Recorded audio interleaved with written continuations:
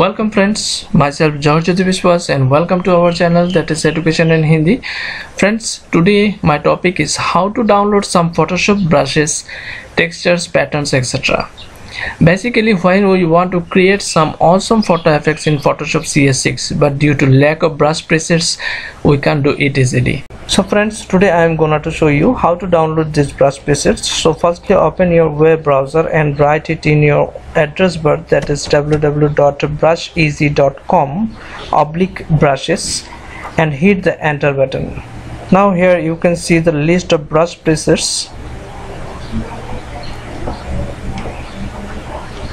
There are 158 pages of full of brush presets are here, so you can choose any one for your Photoshop project. So I want to use this fire Photoshop brushes for my project, so I want to choose it.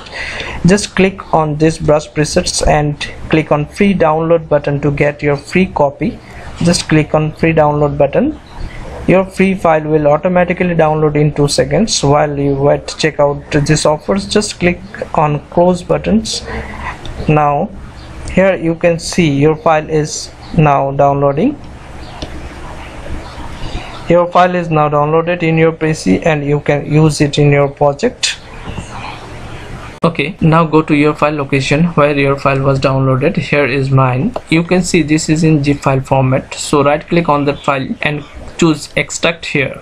After extracting, you can see this is in a folder, so left double click on that folder and choose your brush and left double click on it to apply in your Photoshop CS6. Now have a look. Click on file, then choose new and leave the settings as usual and click on OK button, and after that click on brush, then go to brush properties and click the arrow button and choose your fire brush. Wow, it's really awesome. These are the fire brush presets, fire brush effects which are downloaded. So just choose any one brush and just click on in your canvas. Firstly, decrease the brush size because it's really very large. So firstly, decrease your brush size by pressing opening third bracket. Now just click on in your canvas. Here you can see how it look like. Wow, it's awesome. So in this way you can use the brush presets in your project and you can download the brushes on that site.